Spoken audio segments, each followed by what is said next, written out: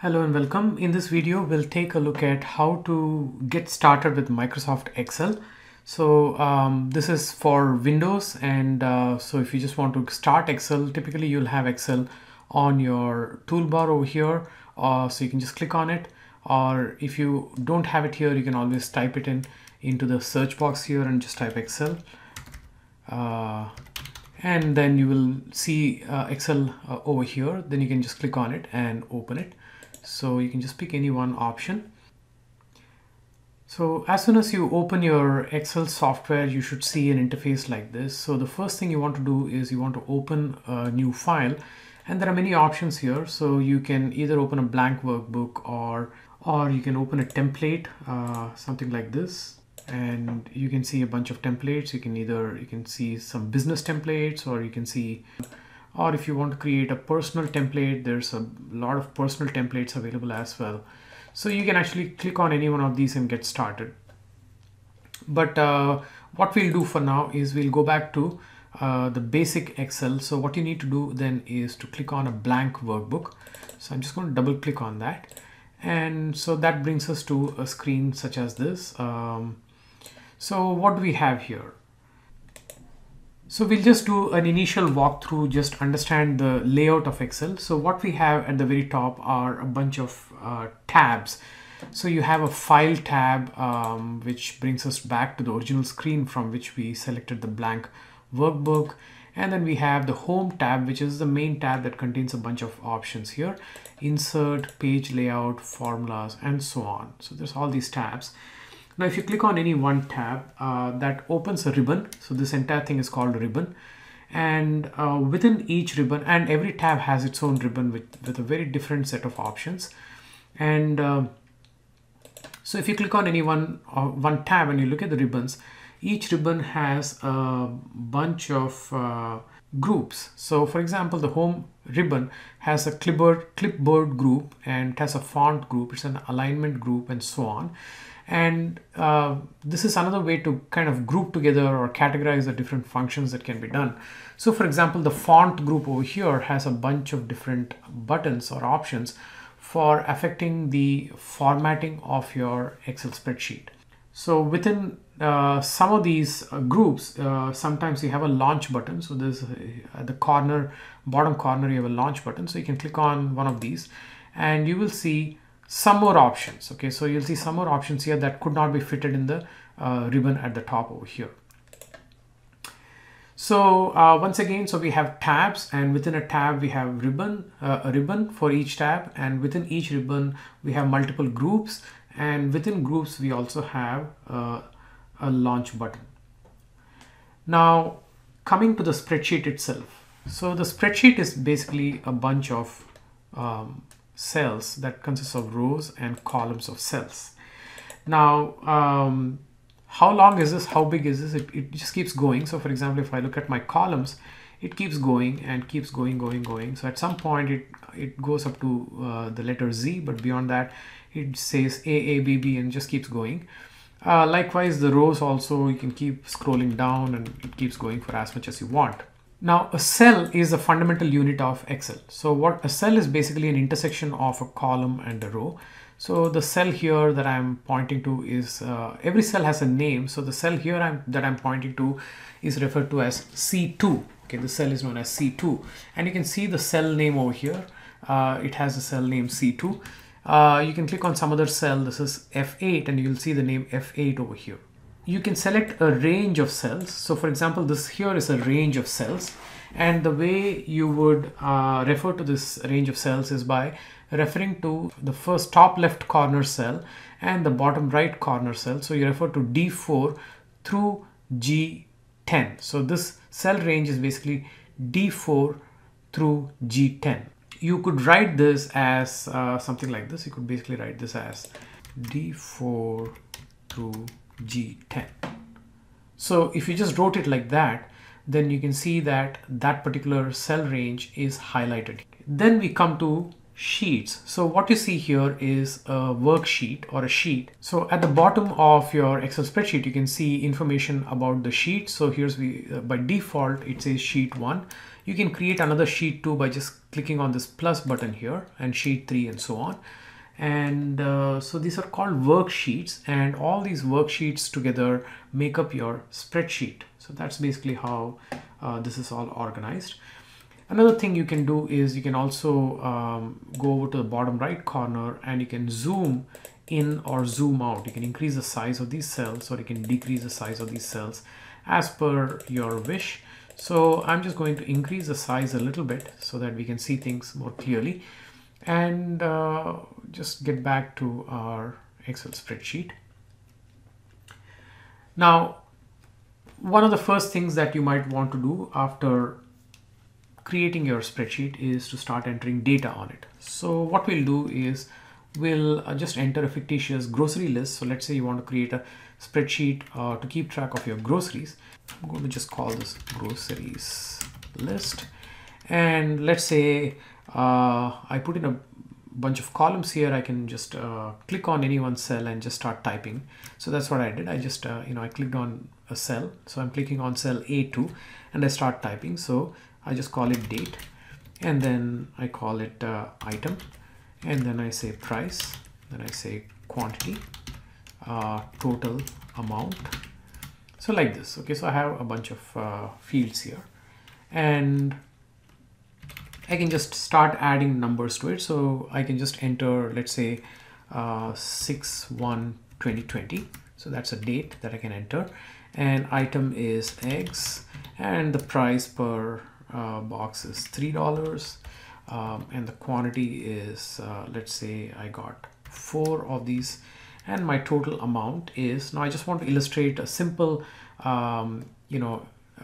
feature that Excel has, which among many that make it very powerful, which is that you can take two cells and you can multiply them together. So I can do something like this. I can say equals, and I can just point and click at D3, and I can put star, and then I can point and click at C3, and now equals D3 times C3 will give me the total amount that I've spent on eggs at the rate of $3 per unit and 4 such units. Now I'll go ahead and enter some more items. So for example, 6/2/2020, maybe I bought bread, and I bought let's say $2, and let's say I bought 3 units. And now I can once again type the formula, this times this, but instead of doing that, I'm just going to click escape to escape whatever I try to type. Now it becomes blank. Instead, what I'm going to do is I'm just going to click on the previous formula and I'm going to drag it down. So I'm just going to drag it down like this. Now the beautiful thing about Excel is that Excel realizes that the formula here, which is, you can see here, D3 times C3, when you bring it down here, it needs to become D4 times C4. So when you drag the formula down, the number 3 in your formula changes to number 4. So here you have D3 times C3, and that becomes D4 times C4. So that's another very powerful feature of Excel. As you saw me doing, you can move around different fields by your arrows, or you can just press the up arrow, down arrow, and that way you can move around. If you go to any particular cell and start typing, then whatever you type in will be entered in that particular cell. So let me just enter some more data here. So I've entered some more data here. So milk, cereal, and chips, and I need to enter the total amount for that. So what I can do is, now I can just click on the previous link that contains my formula, and I can click on the bottom right corner. There's a small dot, a square dot. I can just click on the plus sign. So if I hover my mouse on top of that, my mouse becomes a plus sign, and I can then just double click on it, and the formula gets copied all the way down. So Excel will nicely multiply these two figures and put the value there. Now, if I want to edit any one particular cell, I can just, it won't help to just point on it and edit. If I try to point on it and edit, it's going to just, Supposing for example, for cereal, I want to say call it cereals. I just want to put an S. So if I just put an S, it's going to just overwrite whatever is there. So instead, what you have to do is if you want to edit a particular cell, you'll have to double click into it. So when you double click into it, then you're going to see a cursor, and then you can take your cursor to wherever, and then you can edit that particular cell. The same thing goes for numbers. So excuse me. So here, so for 4.5, supposing I just want to change it like this. So I can change it, and the formula will automatically modify the numbers. So that's another neat thing. So we have seen how to enter data. The next thing is we want to make this data look a little prettier, a little bit nicer. We want to format this. So the main place where you would format is in the Home tab. Within the Home tab, we'll take a look at some of all these different features for formatting. So the first thing I want to do is I want to make this groceries list extend all the way till here. So what I can do is I can just select all these 5 cells, A, B, C, D, E. I just click on the A cell. So I click on the A1 cell, and then I keep the mouse pressed, and then I drag all the way to the right till E. And then you can go to alignment, the alignment group within your home ribbon, and click on this merge and center button over here. If you click on the merge and center button, it does a couple of things. Number one, it merges the 5 cells into one single cell. And number two, it also centers the text in that cell. So that is taken care of. Now, if I want, I can format this. For example, I can make it bold. So having selected groceries list, I can just make it bold. If I want, I can, maybe change the font color to red. If I click on this arrow, I can choose a different color if I wish. So maybe I'll choose blue here. So I can call it, I can change the color. Next, I would like to change the font of these headings here. So what I'd like to do is I'd like to make them bold and italics. I'd like to make their background into something nice. So maybe I'll make it into this light orange like this here. So I can change the format to make it look nicer. Now another thing you see here is this total amount here is kind of sticking out of this cell, but it's actually very much within the cell. It's not in the adjacent cell. So if I take my cursor to the adjacent cell, you can see that there's nothing in the cell. It's empty, but this cell here contains a total amount text in it. So you can make this text here appear completely within the cell by just extending this line over here like this. You can extend this line like this, or another way to extend this line is to just double click on this.